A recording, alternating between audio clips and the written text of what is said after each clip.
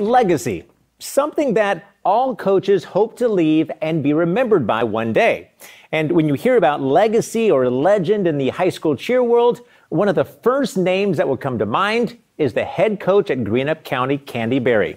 We'll hear the story of not only the legacy of Candy and her team, but the legacy of families and the multiple generations who have experienced the 3 state and 16 national champions at Greenup County. Then we head about 5.5 hours southwest to Paducah, Kentucky for a 10-time state and 5-time national champion co-ed team, McCracken County High School. What? That if you ask me how many years I've cheered, we're in trouble? I'm Candy Berry. I'm the Greenup County cheerleading coach here. I started coaching here in 1976-77 school year, and I'm not sure how I could have done that because I'm not that old. Candy's style of coaching is goofy because she's always laughing, she's always making jokes about everything. Allison and I can't do it for you. I wouldn't. My bones would break.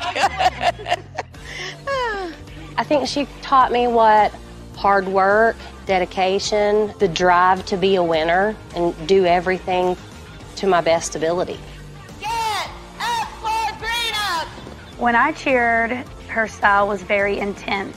We would run before every practice.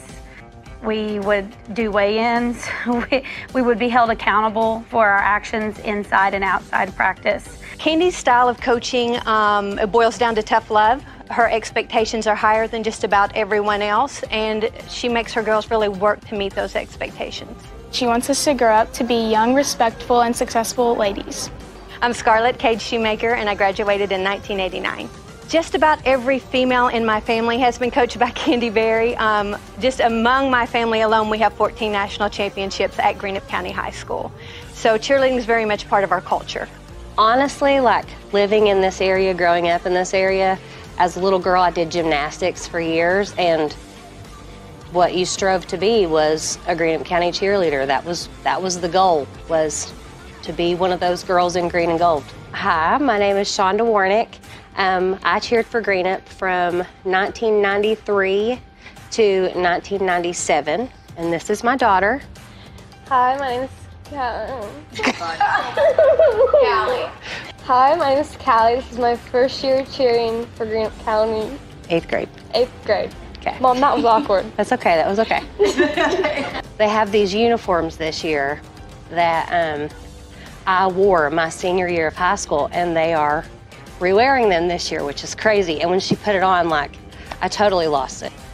What makes a Greenup cheerleader? I think it starts with pride, and it starts with determination. Many of these girls that come through the program have had a mother that was a cheerleader, sisters that were cheerleaders. You know, there's a lot of relationships that come through this program.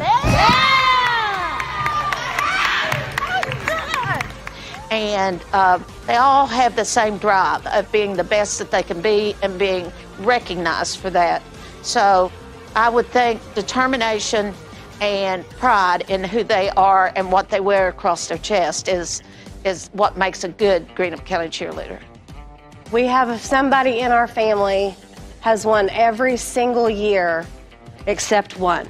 I've been asked a lot of times, what would my legacy be in cheerleading? Honestly, I just hope they know I loved it and I loved all these kids. Cheerleading has given my life and my family's life a different look.